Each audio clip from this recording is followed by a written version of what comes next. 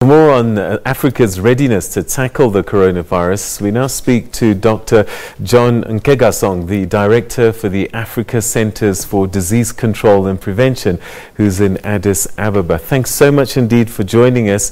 This disease has gone global. It's in more than 10 countries, but still not in Africa yet.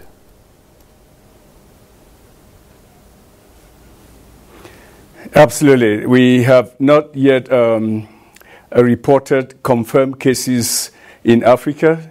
However, there have been some suspected cases which we are waiting final confirmation, and those are from Ivory Coast and Kenya.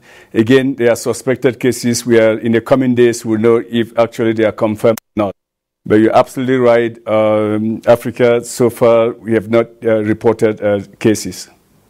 All right. Are we ready to deal with an influx of perhaps people that might have and might be carrying this virus? Is Africa prepared?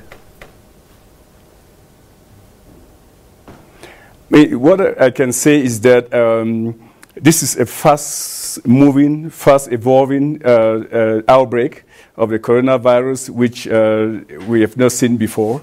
And the advantage Africa has now is that we've seen this unfolding in China and other countries, so we've given us a little bit of space to prepare. So I think that we are not optimally prepared, but we are preparing as quickly as possible in a coordinated fashion with the World Health Organization. So all member states are at the very highest alert.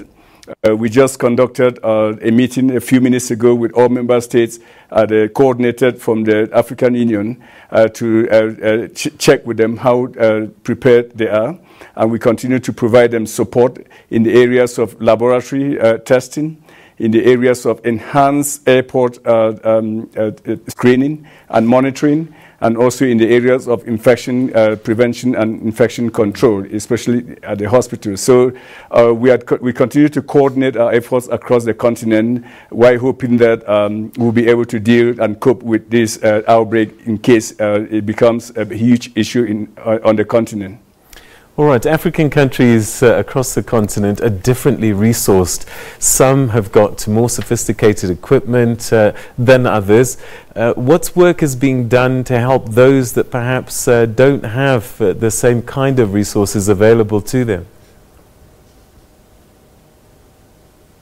Oh, that's a very good question. I mean, our strategy from the Africa Centers for Disease Control and Prevention has been a network model.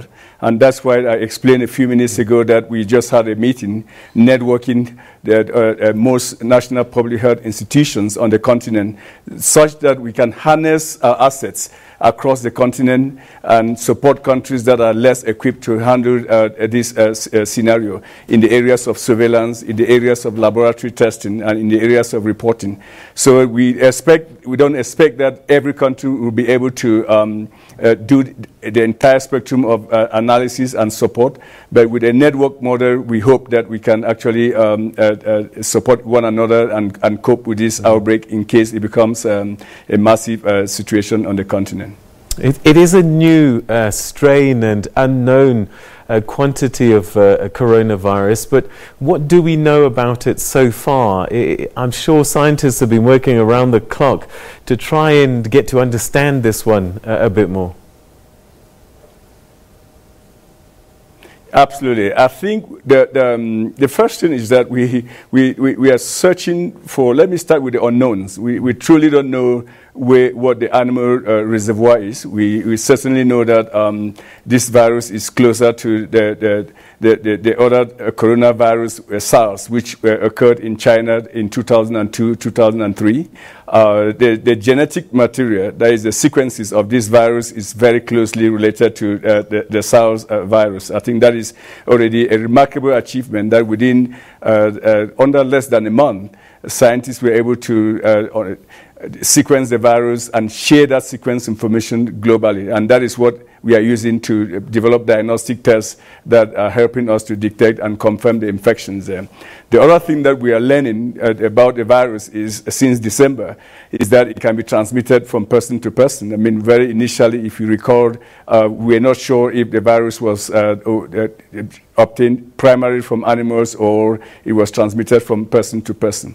Another thing that we begin to understand a little bit more is the incubation period of this virus. And there are still many things that we are learning, and as we learn it, it will enable us to control this outbreak more effectively there. But the remarkable progress has been made over the last 1 month to understand some aspects of this virus.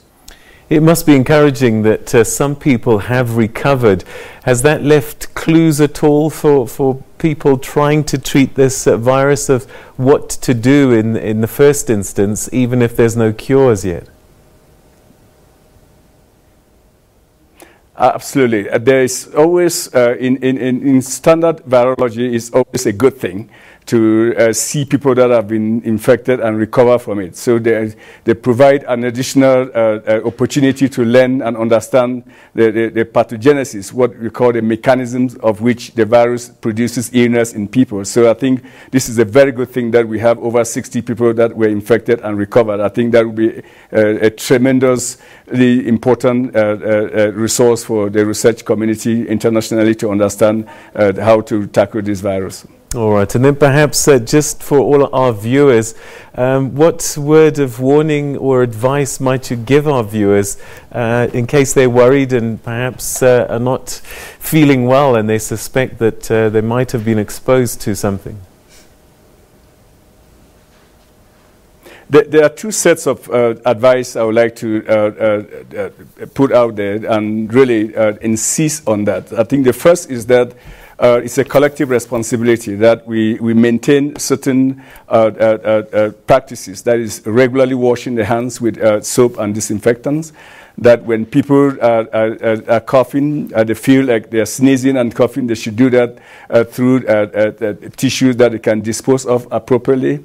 And when people have a fever and they're feeling cough, sick, and having shortness of breath, they should really begin to report to the medical services. But when they do that, to really report that they have the symptoms so that they do not infect hospital healthcare workers, because as we know, these people are at the front line and most of the deaths have occurred amongst these hospital healthcare workers there. I think self-reporting is very important so that we can rapidly contain this virus on the continent that doesn't have a lot of medical public health facilities there. So that would be my message, that we don't have the vaccine, we don't have treatment, but we have traditional known methods that can allow us to at least distance ourselves in a massive gathering if we feel like we are sick, report to the clinician that the symptoms that we are having, and with that I think we'll continue to develop best practices that can contain the virus in case we have a massive outbreak on the continent. All right, so no room for complacency, definitely. I believe the African Union is coming together to talk about this. Is there a worry? What do you know about this meeting, and will you be making representations?